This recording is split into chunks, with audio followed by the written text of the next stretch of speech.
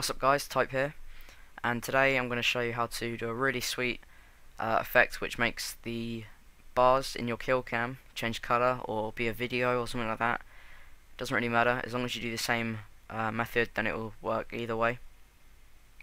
I've just done like a blue and a green.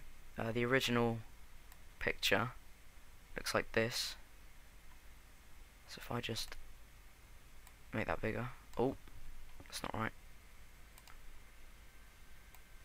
So I've basically just dragged the clip out and then cropped it. If you want to do the same kind of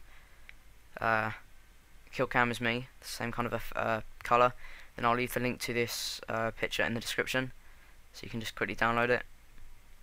Because this is probably like the simplest it ever gets, so I'd do this if you're not really sure what you're doing.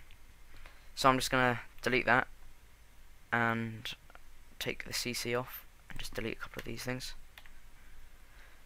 And I'm going to drag the picture over on top, so above the CC. If it's below it, so I put it below the CC, it will just make the picture an awful colour and just completely change it. So I'm not planning to do that. And then I'm just going to drag this out over the clip like that. I think that's fine. For now I'm just going to disable it. And this is probably the hardest bit, the masking. Now usually I just mask this bit out and then invert it, but when you're feathering it, it kind of messes up.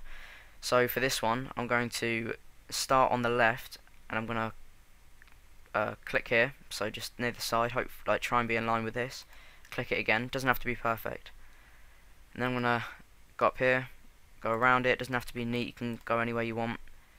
And then I'm going to come down here and I'm going to click here, go across this. I'll probably do that again. Don't worry about this box here. If you want you can go over that, but I think it looks better if you don't. When you come to feathering it just looks like the same anyway, so it doesn't really matter. And then I'm going to go down around, and then you can obviously do whatever you want. Don't worry about the root, and then just click here again. Now if I tab this back, it will just block these two. Obviously that's not how I want it, but it just shows you what it's done.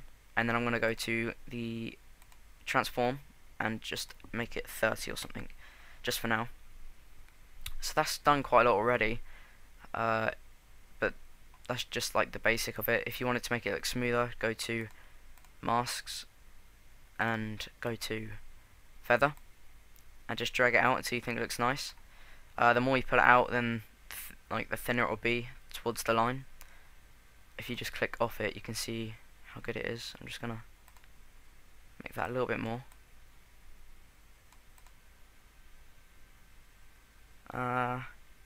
Yeah, that seems fine.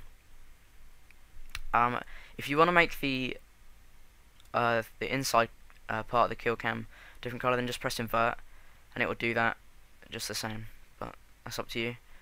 But I don't want that at all, so just leave that. And then that is like about it. You got to keyframe the opacity if you want to change that. Well, for the Killcam I'm going to do that, so I'm going to go onto the clip, onto the picture or video, whatever you're doing,